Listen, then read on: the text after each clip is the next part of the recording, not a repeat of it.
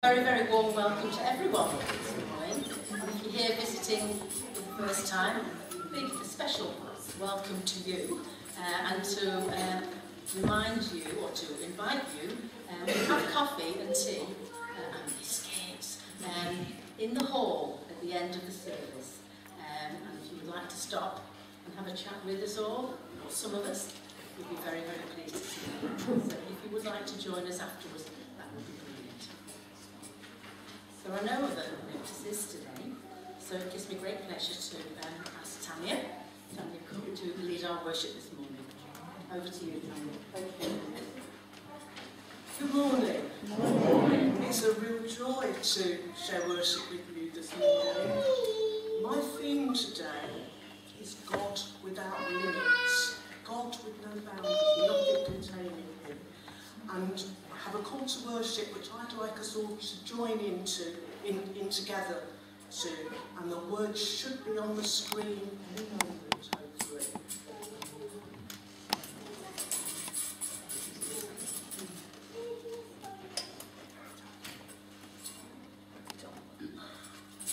So I'm just waiting for the words to come up. There we go. Right, are you ready for this?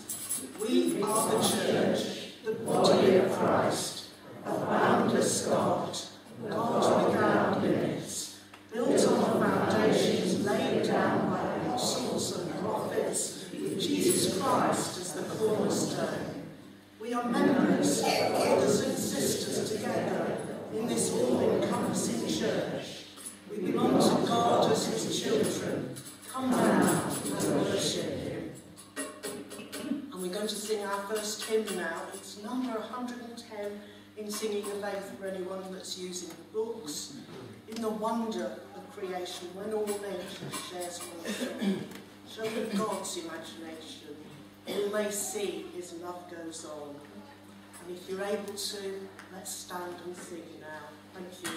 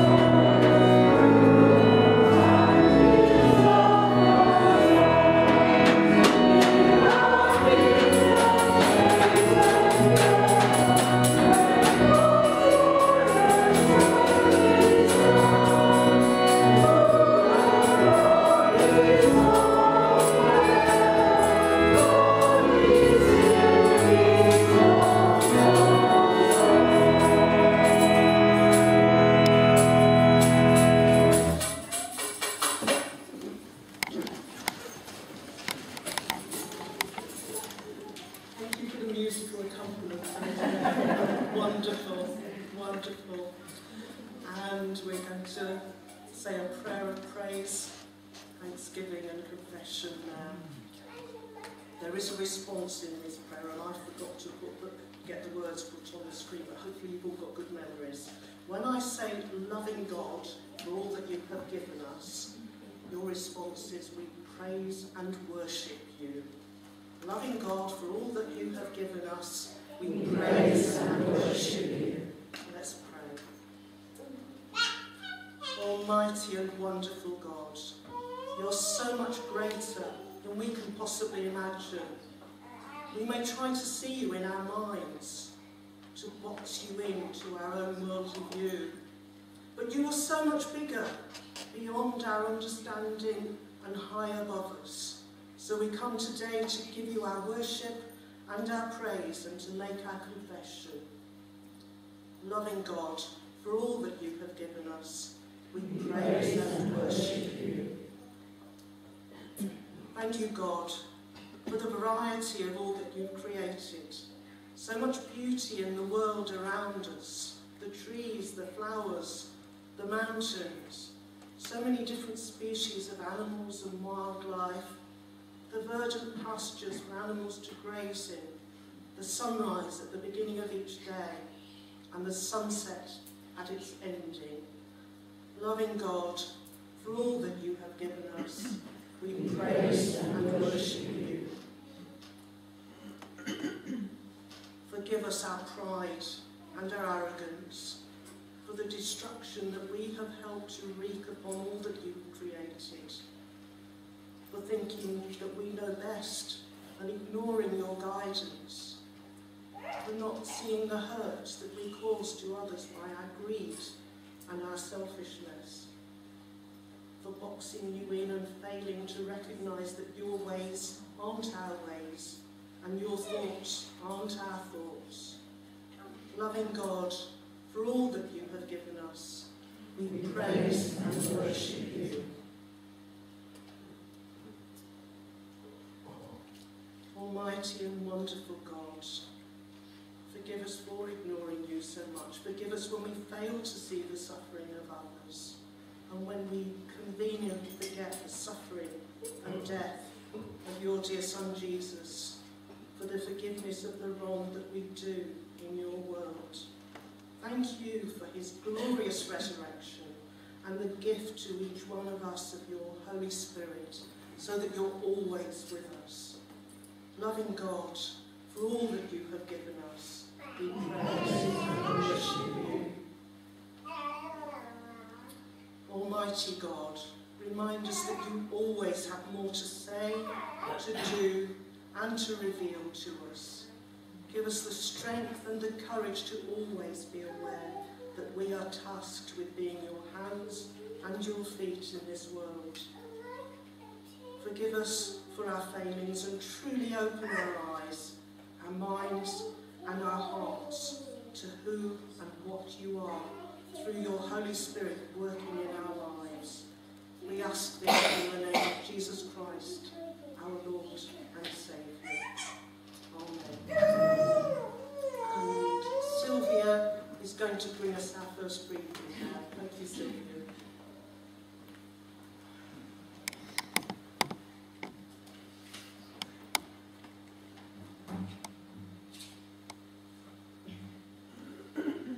Our first reading is taken from 2 Samuel, chapter 7, verses 1 to 14. Now when King David was settled in his house, and the Lord had given him rest from all his enemies around him, the king said to the prophet Nathan, "See now, I am living in a house of cedar, but the ark of God stays in a tent." Nathan said to the king, "Go, do all that you have in mind, for the Lord is with you." But that same night the word of the Lord came to Nathan, "Go and tell my servant David, thus says the Lord, are you the one to build me a house to live in? I have not lived in a house since the day I brought up the people of Israel from Egypt to this day, but I have been moving about in a tent and a tabernacle. Wherever I have moved about among all the people of Israel,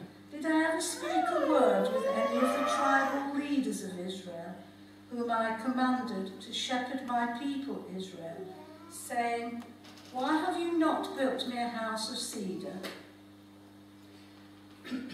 Now therefore thus you shall say to my servant David, Thus says the Lord of hosts, I took you from the pasture and from following the sheep to be prince over my people Israel.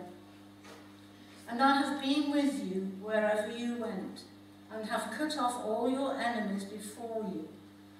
And I will make you a great name, like the names of the great ones of the earth.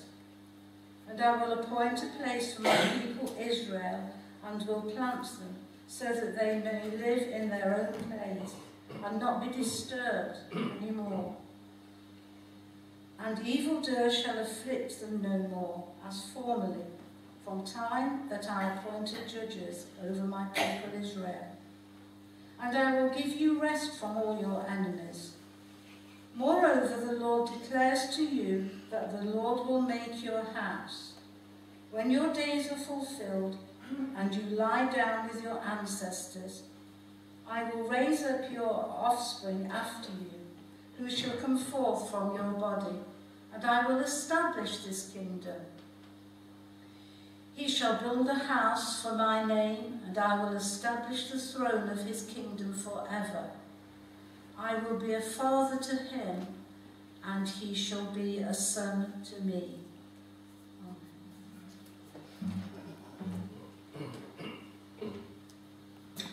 Thank you, Sylvia. Right. Who's been camping? Anybody been camping? I know some of you have. It might have been indoors, but it's camping. Right. So, can you all hear me all right? No, we switched it on. Was it switched on? No, Hang on. it's On the bottom. Better? Can you hear me now? Yeah. That's better. Sorry, we get it right. Right, so some of you have been camping. Any of the grown-ups been camping? Yeah? What did you think of it? How did it make you feel? Anyone got an answer? I'm coming over. Great, but it wasn't raining. Absolutely.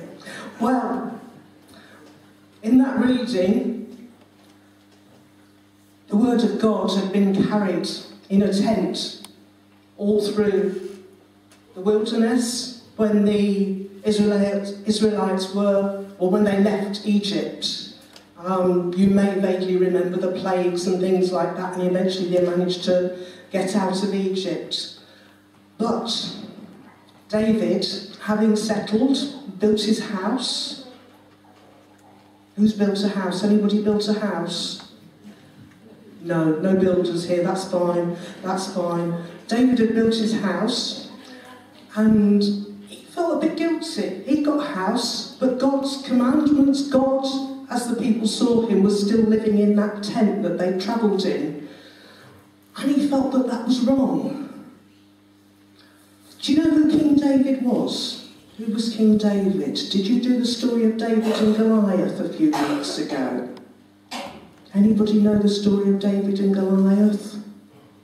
What happened? David was a boy then, and he was the one that, with his slingshot, actually killed Goliath, the giant. And God promised him that eventually he would become king. So by the time we get to this reading today, David has become the king, and he wants to show his authority by building a temple, a house for God. So the prophet Nathan thought, initially, that's a good idea. But then God said, I don't want you to do that.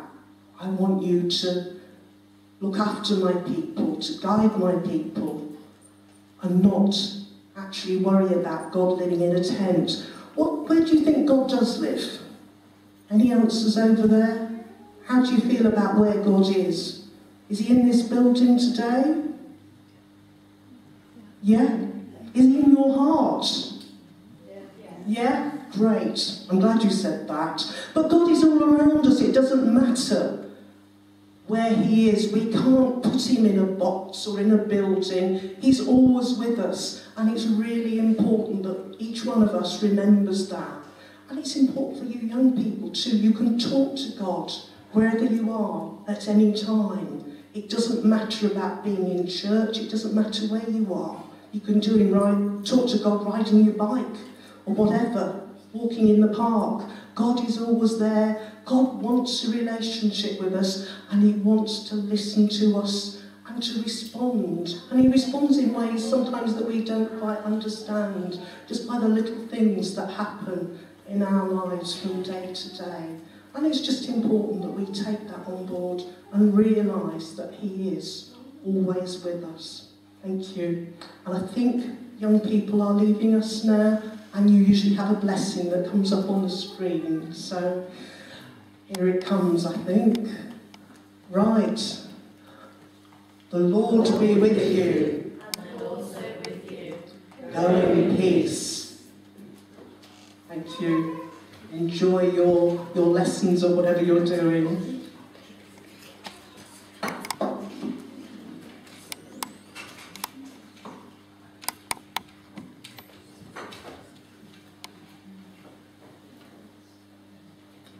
Going to roll off there then. Can you hear me all right now? Yeah. Good, good. Right, we're going to sing again now, and we're going to sing number 409 in the books. If you're using them, the words will be on the screen, and it's "Let us build a house where love can dwell." Thank you.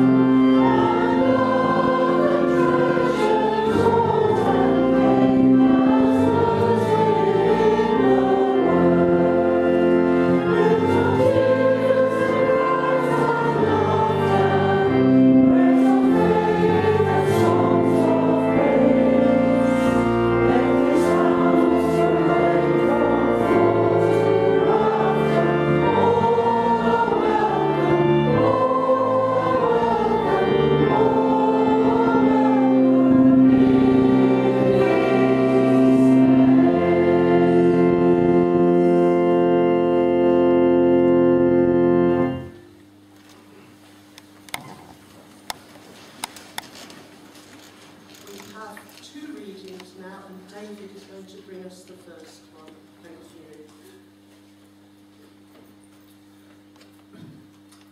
So this is a part of Psalm 89, which is a long psalm, but we have our verses here. I have found my servant David, with my holy oil I have anointed him. My hand shall always remain with him, my arm also shall strengthen him. The enemy shall not outwit him, the wicked shall not humble him. I will crush his foes before him and strike down those who hate him. My faithfulness and steadfast love shall be with him, and in my name his horn shall be exalted. I will set his hand on the sea and his right hand on the rivers. He shall cry to me, "You are my Father, my God, and the rock of my salvation." I will make him the firstborn, the highest of the kings of the earth. Forever I will keep my steadfast love for him, and my covenant with him will stand firm. I will establish his line forever and his throne as long as the heavens endure. If his children forsake my law and do not walk according to my ordinances, if they violate my statutes and do not keep my commandments, then I will punish their transgressions with the rod and their iniquity with scourges. But I will not remove from him my steadfast love, or be false to my faithfulness. I will not violate my covenant or alter the word that went forth from my lips. Once and for all I have sworn by my holiness. I will not lie to David. His line shall continue forever, and his throne endure before me like the sun. It shall be established forever like the moon, an enduring witness in the skies.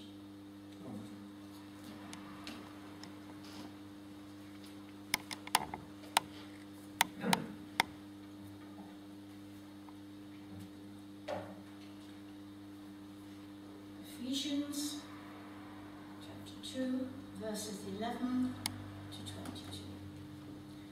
So then, remember that at one time you Gentiles by birth, called the uncircumcision by those who are called the circumcision, a physical circumcision made in the flesh by human hands. Remember that you were at that time without Christ, being aliens from the commonwealth of Israel, and strangers to the covenants of promise, having no hope and without God in the world. But now in Christ Jesus, you, who once were far off, have been brought near by the blood of Christ. For he is our peace. In his flesh he has made both groups into one, and has broken down the dividing wall, that is, the hostility between us.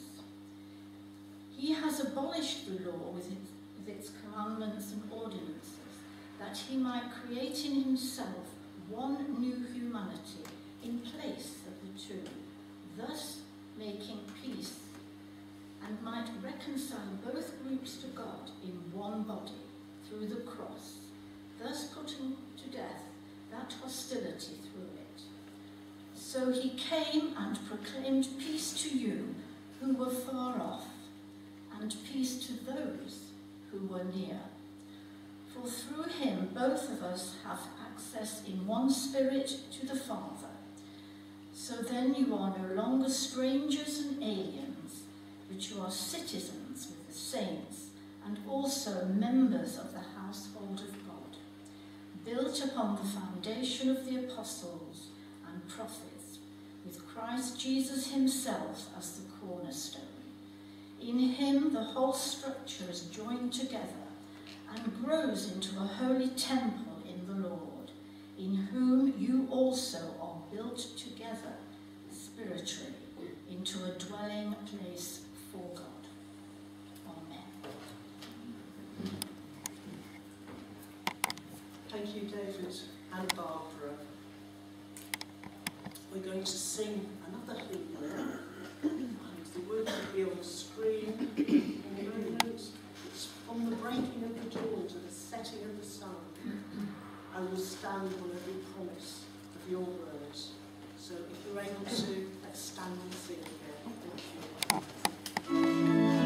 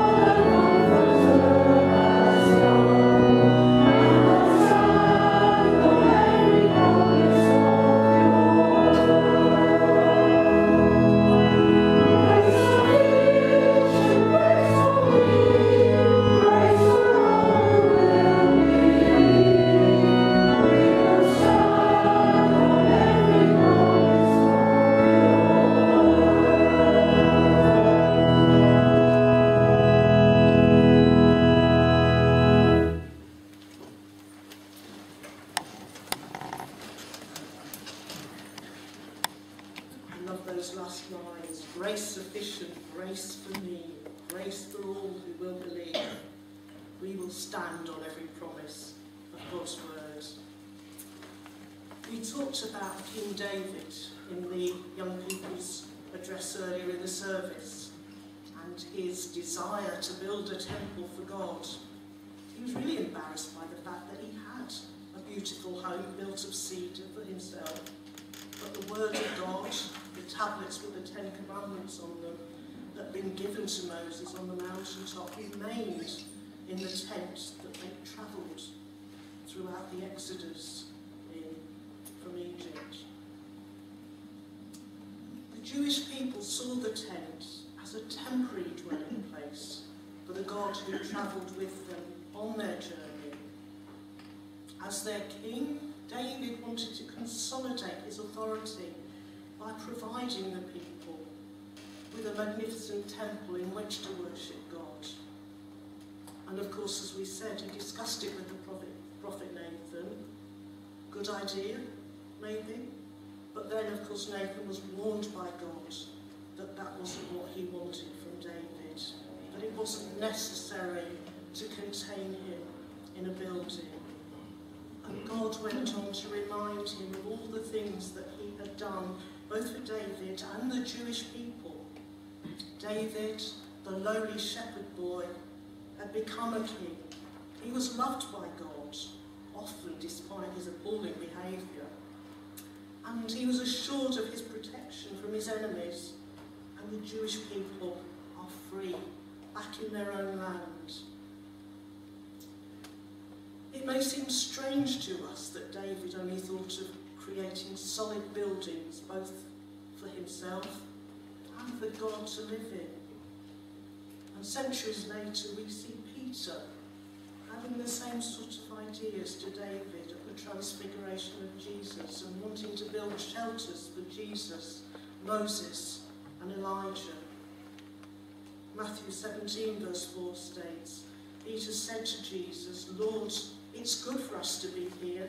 If you wish, I'll put up 3 shelters, one for you, one for Moses, and one for Elijah. And perhaps both Peter and David were equally impulsive and longed for some permanent structure in their lives in response to previously itinerant lifestyles.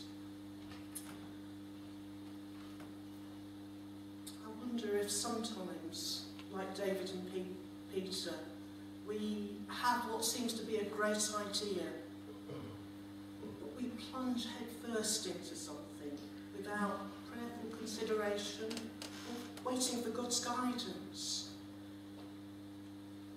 As we said earlier, we so often try to box God in, to mould him into our ways, rather than waiting for him to lead us in his ways. God, through Nathan, went on to thwart David's plan and to reveal David's destiny, which was to build a dynasty, starting with Solomon, who did build a temple for God so that people could worship him there. And that led eventually to the birth of God's son Jesus to Mary, who was a direct descendant of David and that dynasty.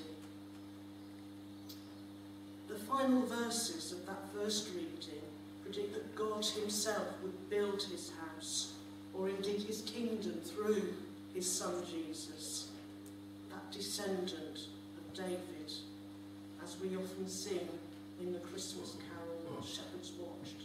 To you in David's town this day is born of David's line a Saviour who is Christ the Lord.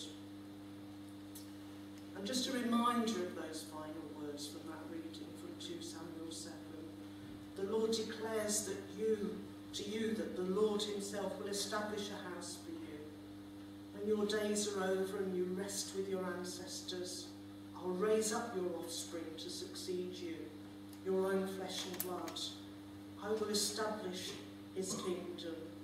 He is the one who will build a house for my name, and I will establish the throne of his kingdom forever. I'll be his father. He will be my son. Our second reading from Psalm 89 is just a reminder of God's covenant and promises to David, and an assurance that it will never be broken. In the annual Methodist Covenant Service, we collectively make our own response to God in acceptance and response to his promises to us throughout the Bible. I quote, "By the help of the Holy Spirit, we accept God's purpose for us and the call to love and serve God in all our life and work." In the covenant prayer which follows, we say, "I willingly offer all that I have and am to serve you as and where you choose. The sharing of the Word of God and the love of Jesus isn't just a task for ministers, pastors and preachers, but for each and every Christian who's a part of the church, the body of Christ. I have Christian friends who are actually in awe of our covenant service because it makes so clear our responsibilities as Christians, and they've actually taken the full service of or the covenant prayer to use in their own churches, which I think is wonderful. Psalm 89 also predicts David's destiny in a similar way to our first reading from Samuel. But it also offers words of caution in verse 30 to 32. If his sons forsake my law and do not follow my statutes, if they violate my decrees and fail to keep my commands, I will punish their sin with the rod, their iniquity with flogging. God is simply saying that when his people turn away from him, they will suffer and be chastened, as a parent punishes a naughty child. But verses 33 and 34 go on to speak of God's unconditional love for David and all the generations who follow him. That includes you and me. But I will not take my love from him, nor will I ever betray my faithfulness. I will not violate my covenant or alter what my lips have uttered. God's promises to David were of course fulfilled in the birth and the life of Jesus. In Luke 1 verse 32 to 33 we're told, he'll be great and will be called the Son of the Most High. The Lord God will give him the throne of his father David, and he will reign over Jacob's descendants forever. His kingdom will never end. The same covenant by God to David and the generations after him, of course, applies equally to us today. Through Jesus, we're never separated from the love of God, and that's what's made so clear in our third reading from Ephesians 2, which tells us that all people, regardless of race, religion or creed, are brought together. Barriers are broken down through Jesus' life, death and resurrection, and through the gift of God's Holy Spirit. If we are tempted at any time to think that God has failed us, or rejected us, or simply doesn't love us, we couldn't be more wrong. Indeed, in John 15, verse 13, we're reminded of God's love for us through the sacrifice of Jesus. Greater love has no one than this, that someone laid down his life for his friends. It's part of our human nature to try to visualise God in ways that make sense to us. I imagine that each one of us has a different picture of him in our own minds. But what's important is that we don't try to domesticate God, to box him in because of that. Even Solomon's prayer, when the temple that David had wanted to build was actually built and dedicated in 1 Kings 8, verse 27, was the heavens, even the highest heaven, cannot contain you. How much less this temple that I have built. Solomon's words. The words of the 19th century hymn written by John Mason Neale allude to the Ephesians reading and tell us Christ is the sure foundation, Christ the head, the cornerstone, chosen of the Lord and precious, binding all the church in one.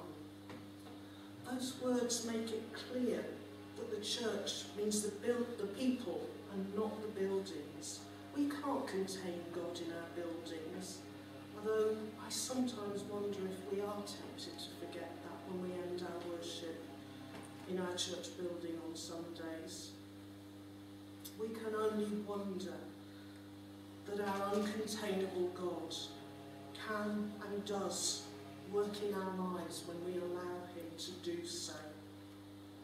The word cornerstone seems almost contradictory in relation to Jesus if we think of it in terms of a solid building where it's something static, but it's also foundational, a primary support to the building, just as Jesus is to our faith in God.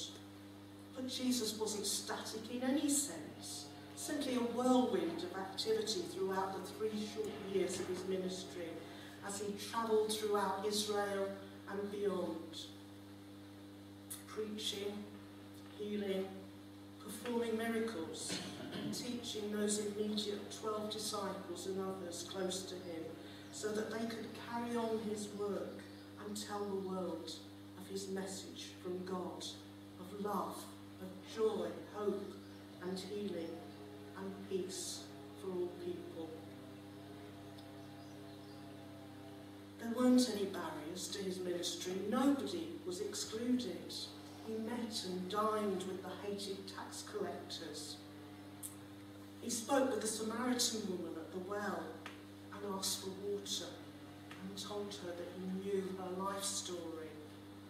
He healed those suffering from leprosy, even though they were considered to be unclean. He healed the daughter of the Roman soldier without even going to see her because of the soldier's great faith. And so on. So many stories in the Gospels when we read them.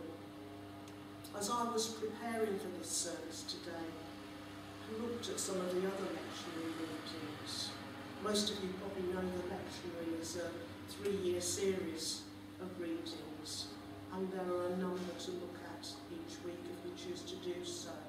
But I looked at the reading from Mark chapter 6, and there were 2 verses there which spoke volumes of that frenetic activity of Jesus and the demands that people made on him at that time. In Mark 6, verse 34, he saw a great crowd and had compassion for them because they were like sheep without a shepherd, and he began to teach them many things. And then on to verse 56, where he went into villages, cities and farms. They laid the sick in the marketplaces and begged him that they might even touch the fringe of his cloak, and all who touched it were healed. Just a glimpse of that exhaustive activity, frequently punctuated by Jesus needing to get away and to spend time with his Father in prayer. Perhaps that begs the question that as 21st century Christians we've become too comfortable, too complacent, maybe too insular within our church buildings, these solid walls around us. Do we take time in prayer to actually discern what God wants of us? Is our outreach to a world in chaos sufficient for its needs? If it isn't, how do we change that? What do we need to do? That's simply food for thought and prayer, and not a question that I'm going to begin to try to answer today. Finally, you'll be pleased to know, in verses 19 to 22 of our reading from Ephesians 2, we're both reminded and reassured that we are an integral part of the building of God's kingdom on earth, with the words, consequently, you are no longer foreigners and strangers, but fellow citizens with God's people, and also members of his household, built on the foundation of the apostles and prophets, with Christ Jesus himself as the chief cornerstone. In him, the whole building is joined together and rises to become a holy temple in the Lord. And in him, you too are being built together to become a dwelling in which God lives by his Holy Spirit. Jesus said in Matthew chapter 12 verse 50, For whoever does the will of my Father in heaven is my brother and sister. Our God has no boundaries. His power is unlimited. He truly is God without limits. And today, I urge each one of us to pray, to discern what God really wants of us, and to act upon it, drawing on the power of his Holy Spirit. Each one of us is a child of God, and in him too, we too are being built together to become a dwelling in which God lives by his Holy Spirit. I hope those words resonate with each one of us here today. Amen. And we will have our offertory prayer now. Thank you, Helen. Thank you.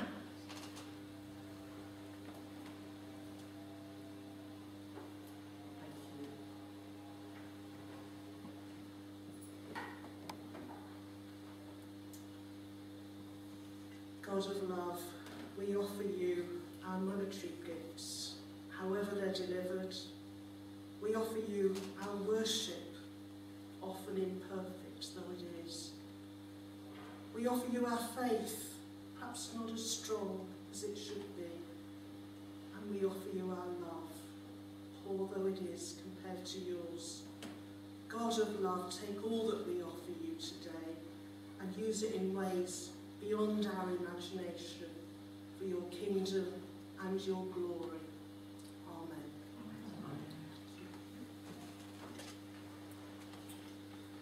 We're going to sing again now. And it's number 161, we sing in the faith. If you are using the hymn books, speak, O Lord, as we come to you to receive the food of your holy word. If you're able to, let's stand and sing now. Thank you.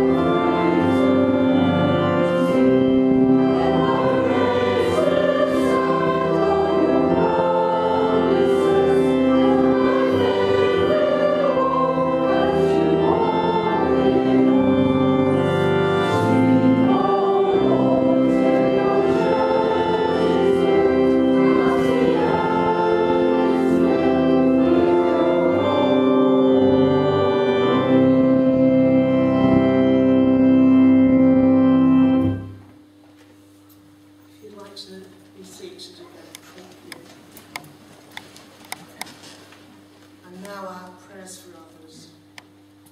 There is a response, the usual one. Lord, in your mercy, hear our prayer. Lord, in your mercy, hear our prayer. Let's pray. Loving God, just as you rescued the people of Israel from slavery, setting them free to worship and serve you, you've rescued us, setting us free from the slavery of sin and selfishness, and inviting us into relationship with you and with one another. So we thank and praise you for your love, grace and the mercy you have shown towards us. You call us to love and serve you by loving and serving our brothers and sisters near and far away, to put their needs and interests ahead of our own, and so to fulfill your law of love. We offer our prayers for the world which you created. Lord, in your mercy, hear our prayer. We pray for world leaders, those with power and influence, wherever they are. And we pray especially for our new government and newly elected MPs, that they, each one of them, may use their position wisely and with compassion and understanding for all people. Lord, in your mercy, hear our prayer. We pray for all people who don't have what they need in order to survive. Not enough food, water, medical care, shelter, or security. We think of the people affected by recent hurricanes in the Caribbean. We think of the situation in Palestine and the Ukraine, and so many other countries torn apart by war and terrorism, where innocent people live in fear and suffer unimaginable horrors and often starvation. We pray for all those who've died and all who've lost loved ones in those conflicts. We pray too for the warmongers and the terrorists, that their hearts may be softened and changed, and that they may see the pain and the suffering that they bring to others, and seek peaceful ways to bring about change. Open our hearts to see the needs in our world and to respond with your love. Lord, in your mercy, hear our prayer. We pray for those who are living with serious illness or injury, who face each day with uncertainty or with pain, and especially those known to us who are sick or suffering. For those who find themselves wondering what the future holds, open our hearts to see the needs of all around us and to respond with love.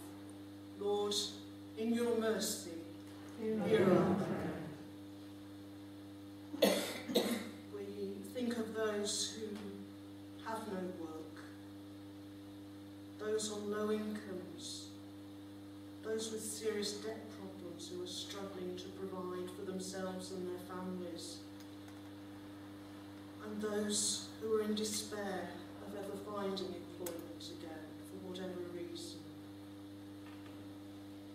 We pray for refugees everywhere, whether they're running from the horrors of persecution and war, or simply seeking better lives for themselves and their families. Open our hearts to see their needs and to respond with your love. Lord, in your mercy, hear our prayer. We pray for your church, the body of Christ on earth. And we pray especially for this church and for Tony, our minister. We pray that we would all be a living example of your love in our world, treating one another with compassion compassion and respect, settling differences with love and integrity, bound together by our common allegiance to you. Open our hearts to see one another and to respond with your love. Lord, in your mercy, hear our prayer.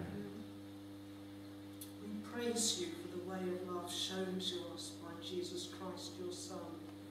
Open our hearts and our lives to your ongoing presence among us, so that we may grow in faithfulness and love and draw closer to you.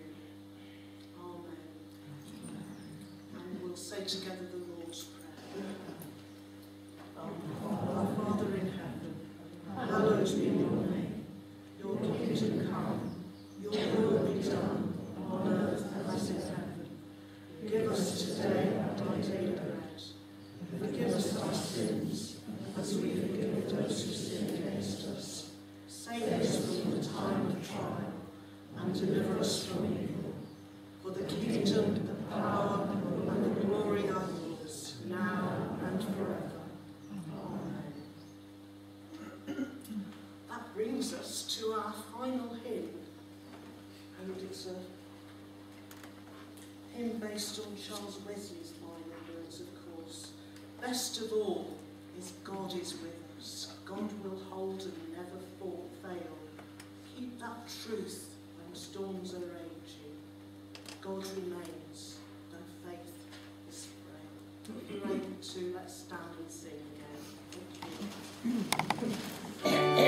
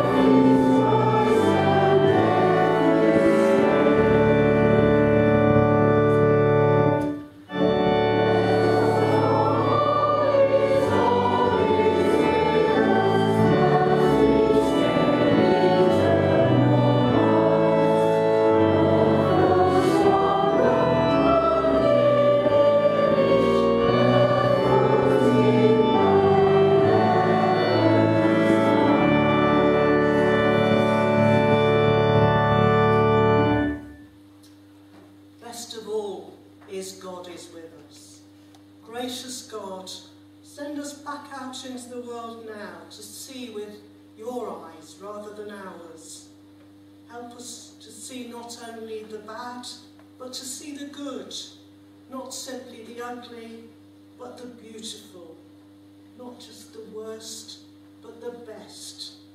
Help us to see around us the seeds of your kingdom and to nurture them lovingly until the day when your will is done and you are all in all.